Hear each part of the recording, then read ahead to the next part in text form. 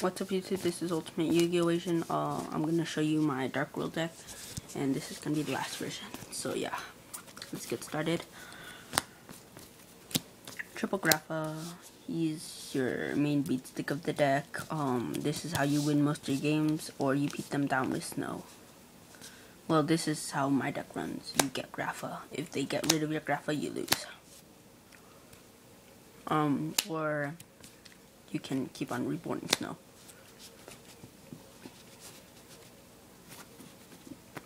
Well, there's one thing I should change, and I should put return from a different dimension in my graveyard. I mean side deck. So yeah. Also triple brow. Just draw power. Snow's your like Rhoda, but you can search out your field spell and stuff like that. If you want to run a budget one, you can run 1 gold and 1 silver. But I think tour guide's so much better. But it's your opinion.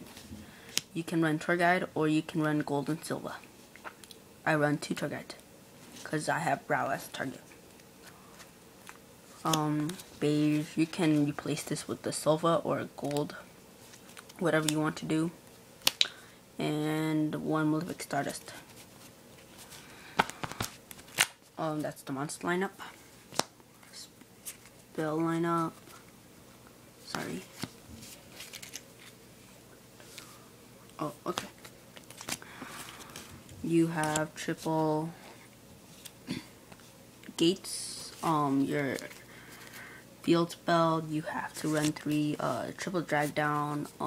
It's gonna get reprinted, so you don't have to pay $7 for it. But you have to run 3 of that also, and you have to run 3 darkworld dealing. So that's your main spell lineup. You have to run those. But you don't have to run the drag downs. But if you're running my version, you have to run the drag downs. The monster lineup, the main engine you need are 3 brows, 3 snows, and 3 Grappa. You have to run those in my build. So yeah, if you're making my build, I'm just telling you what you need, and the rest are yours. You can take over from there as text. I run double upstart for draw power. Also allure. I don't really like this card because I have to banish Grappa sometimes. And yeah. MST, Dark Hole, Card Destruction, Foolish, Heavy, and Reborn. I don't have to explain anything.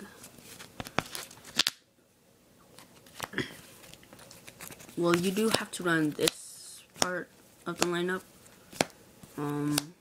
You have to, because Foolish is to ditch Grappa. That's staple. No Boogeymoon, because you can get over stuff very easily. And most of the stuff you can't get over unless you,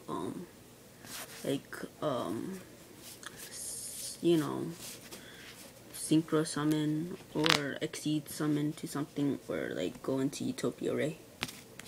And then other, you have to, but you guys already know that if you've been in the game as long as I have. I've been playing the game for 8 years, like 2 years before the game started, 3 years before the game started.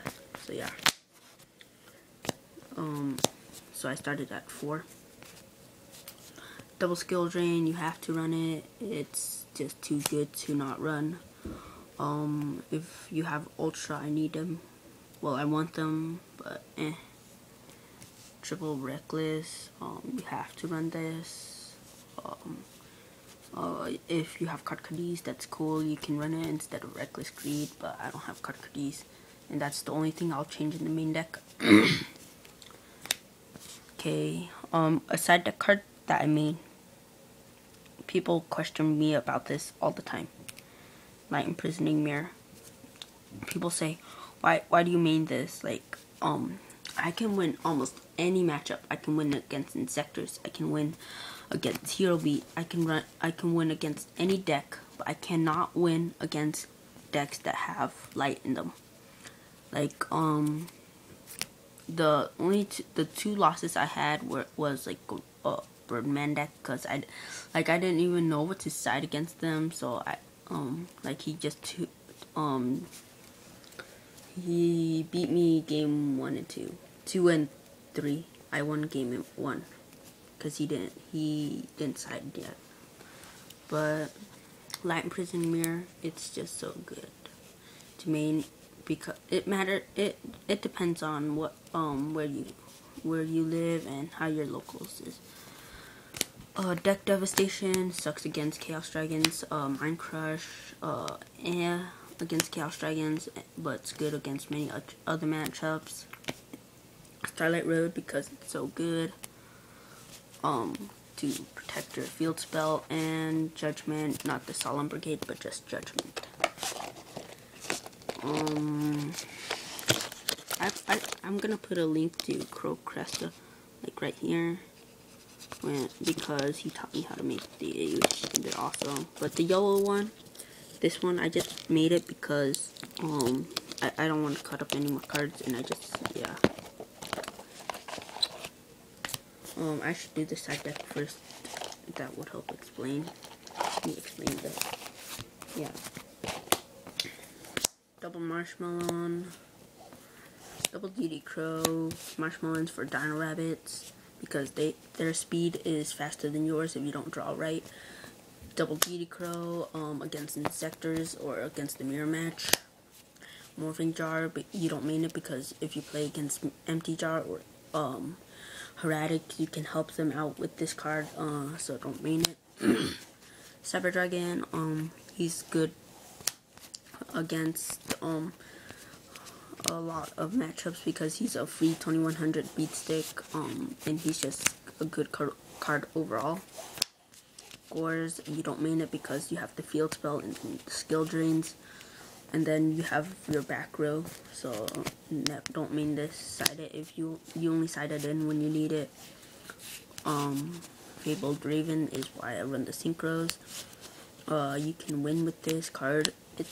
It's just too good not to run.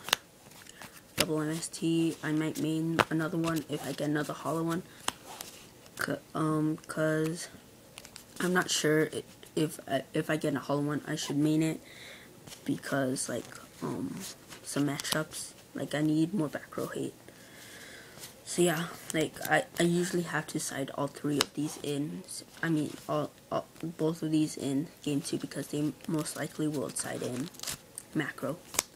Mind Crush is, you know, I just don't like it. It's just too slow for me.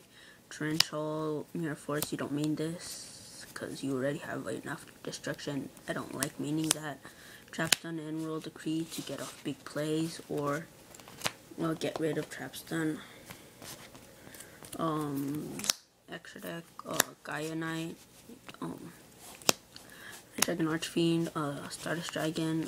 The only synchro I used the whole weekend was Stardust, Magical Android, Black Rose, Acid Golem, Grano, Utopia Ray, Utopia, Gemini Pearl, and Triple Leviathan, and that's it. So I would probably side I forgot the name of the card. I think I mentioned it in the beginning of the video. But yeah, that's the deck. The last version. So yeah, probably Black Wings are gonna be the next archetype I use, or Gem Knights. I have no idea, but yeah, I just like running fun archetypes, or fast archetypes. I run like I play competitively. I played non-competitively for I'm just gonna pick it for like 4 years, and then I stopped that. So yeah, again, that's the deck profile. If you guys like it up.